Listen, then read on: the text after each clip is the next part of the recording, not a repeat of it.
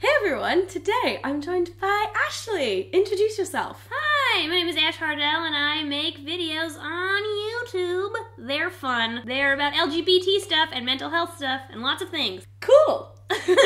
Ash is over from America and she's staying with me, and so we thought we'd make videos together. Also, Ash is the author of The ABCs of LGBT+. Oh my god, you can buy her book now. It's available now. It's beautiful. If you guys, the first question a lot of people ask is, are there pictures?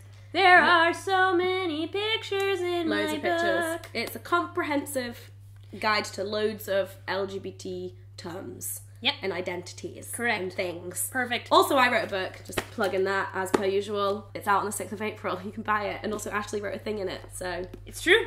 Ta-da! This doesn't have pictures, but it has like diagrams and illustrations. So in this video, I wanted to talk about mental health because I don't think it's anything that I've actually covered on my channel before, but it is something that I've wanted to talk about for ages, but I never felt like I could because I'm a happy person. And I'm a sad person. I get sad.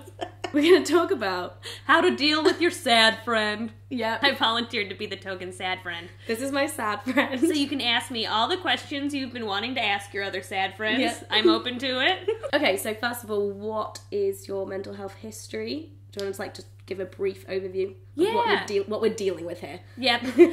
Well, there's a lot. I'm very sad. Have gone through like 3 major depressive episodes in my life. I just have depression that comes and goes. I take antidepressants to manage it. Those really help. And then on top of that, I also just like have pretty standard normal anxiety, and then I have just like everyone on the internet, right? But sometimes I do have like the anxiety attacks, more like I was starting to get really flustered upstairs when I couldn't find my passport and my thing, so I actually just took 2 Prozac. So yeah. Grace knows that if we ever start rushing, Grace is right there. My wife is right there. If we ever start rushing, I just get really overwhelmed, so much so I can't handle it. That's interesting but also like the way that you described that, I would describe my reaction to stress. Right. But I wouldn't consider that necessarily, like, it's a mental health thing in general, because everyone has mental health. I think the difference is that if it would have kept going, I probably would have sat down and cried. No, but that's what I do when I'm stressed. I cry. Would you have done it, like, in front of people, and then maybe, like... I can be so bad where, like, I would do it in front of people and be like, I don't know if I want to film this collab anymore, and just, like, let it, like, it can just, like, take over. And I think it's more like, I let it take over the day and ruin it.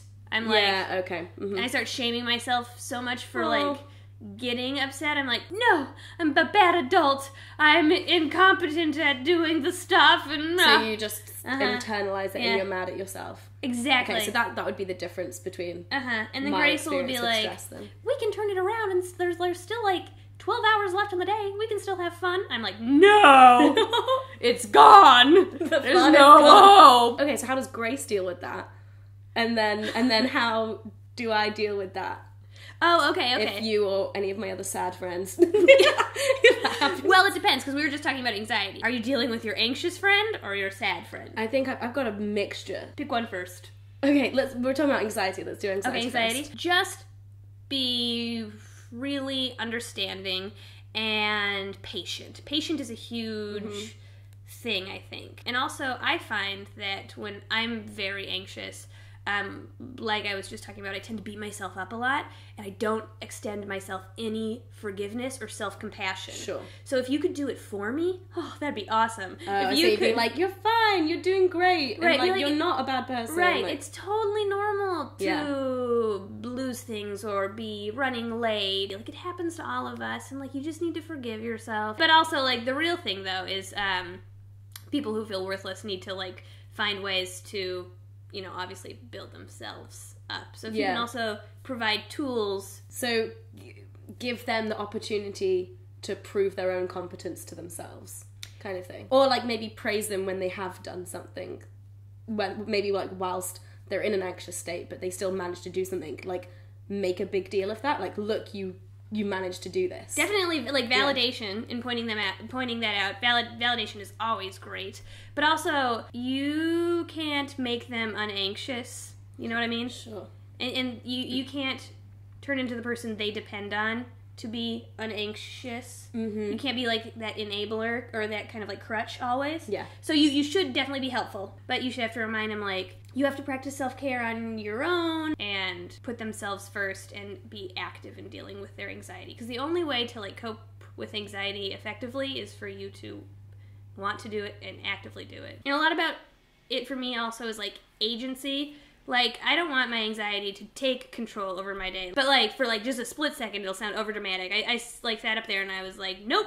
Like, I'm in control of this day. It's gonna be a killer day. I'm gonna see a lot of friends and it's gonna be good. I'm not gonna let this weird, like, flustered feeling I have, like, increase and climax and... And we're gonna find your passport and your jeans. I found it!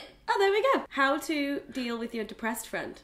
With your depressed friend? Yeah. Your depressed friend, if your depressed friend is anything like me, is probably turning away. They're like turning into themselves. Yeah. That's like one of the worst things for depression. You should reach out. I don't want to speak for like all depressed people, so what works for you then? Yeah. When I'm depressed, I turn into myself. I isolate myself. I want people to reach out. But you don't want to ask for help. But I don't want to ask for help. And when people do reach out, I'm so difficult. I'll think to myself like, oh, that's so nice that like they want to hang out, but what they don't know is that they really don't want to hang out with me because I'm a giant buzzkill and like... You think you're a burden? Yeah. And also when I'm sad, I like people to just like tell me it's okay to be sad, because a lot of when I'm in an episode of depression, there's like kind of nothing you can do about it but just like ride the wave and like let it pass. It can be really like disheartening to try to constantly fix it and be happy, and it doesn't work, and you're like, oh, I'm trying so hard and I'm still sad and it just makes me sadder. So just being like, it's okay to have a bad day. Hey, it's okay to have a bad week. When people tell me that kind of like validates me, and I'm like, thank you. I'm gonna be here and be sad. Right. I'm a very happy person. Okay. I've never had like any kind of serious mental health issue. I've not been diagnosed with anything. I do try so hard to understand, and I've listened to loads of my friends talk about their mental health stuff and like read stuff and watched stuff. But it's one of those things where I just had no idea. I'm just like, what does that feel like? Sure. How can I help? And then also just like being so removed from it.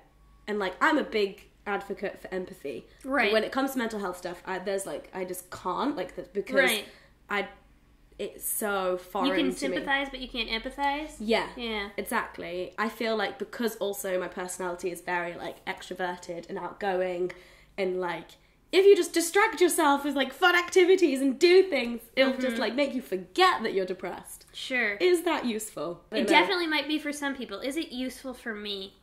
Every day is different. Some days I'll just kind of want to, like, hang out and be sad and have my friends and my love tell me it's okay to be sad. Mm-hmm. Some days I'll want to get out of the house and distract myself, but know that if I'm not into it, it's okay to go back home. Has it ever gotten in the way of, like, work, friendships, relationships? Yes. It got so... I was so depressed once. Oh, are you okay? I wasn't about to cry. I was like kind of giggling because it was so intense. But I was... So like I said, I turn in and I don't tell anybody. Mm-hmm. I dropped out of grad school and that was the trigger. Sure. And I was like, I'm not an adult and I couldn't even handle grad school. The rest of my friend group was in grad school. Not my program, but also in grad school. I dropped out of grad school and immediately became depressed, and then for 6 months pretended to my friends that I was still in grad school. Didn't tell any of them. Oh my God, no. Biggest lie I've ever told my friends. Huge lie. Super weird. That's another thing depression does. It turns you kind of into a person you're not. I wouldn't lie about, like, Happy Ash wouldn't lie about that stuff. Yeah. But Sad Ash is just so ashamed. I just couldn't bring it on myself to tell my friends. What did you do with your days during that time when all your friends thought you were, like, at school? Well, I lived with my boyfriend at the time, so I got a job as a barista at Caribou, and I made YouTube videos. Cool. And then, finally, I told my friends I was depressed, I was on meds, and I wasn't going to school. And it was very shocking for them. Yeah. But guess what? They still loved me, and it yeah. felt so good to tell them. It was like this weight lifted off my shoulders, and they're all like, Ash, that's horrible, but like not because you're horrible, but because you felt like you had to keep that a secret. That biggest takeaway from that for me was to never hide anything, always turn into people, tell people, talk to people. This is going to sound so weird, but like, I feel awkward when my sad or mentally ill friends are talking to me about how they're feeling, because I'm just like, how do I respond to this? I'm just going to be here like, I love you, you're great. Like, I'm sorry that's happening to you, but that's all I know to think to say, or ask specific questions if like what they're, I don't know, I feel awkward, and I know I shouldn't feel awkward because it's not about me. Sometimes the thing I like to hear is like, I totally believe you, kind of, because sometimes, I don't know, sometimes I feel like I have to prove how sad I am. Another thing I like to hear is like, and I'm here for you. Yeah. You can even say like, to be honest, I'm not even totally sure what to say, but I'm here, I'm sitting here with you, and I love you, and we can either figure this out together, or if it's just a bad day, then today's just a bad day, and we'll get through it. That's how you deal with your sad friend. Thanks, Ash. Yeah! I am only speaking, from my own experience and for what works with me. People with anxiety and depression can absolutely experience these things differently, and different things may work for them. And if you want to talk about things I didn't mention in the comments, feel free. Yeah, do that. So then people can read it, and then maybe they've got some sad and anxious friends, and then they can like better help their friends. Yeah, we did it. Yay! Cool. Thank you guys for watching. Please give the video a thumbs up if you enjoyed it. Also, we did a video on Ash's channel, outing Hannah Witton, where we talked about heteroflexibility and outing Hannah Witton. I'm serious, like, not clickbait. So yeah, that's on her channel, so you should check it out. You should check it out. It's good. Okay, see you soon. You're so uncomfortable. Not gay. Just a little bit. Just a little bit. It's fine. Okay. All right. Bye.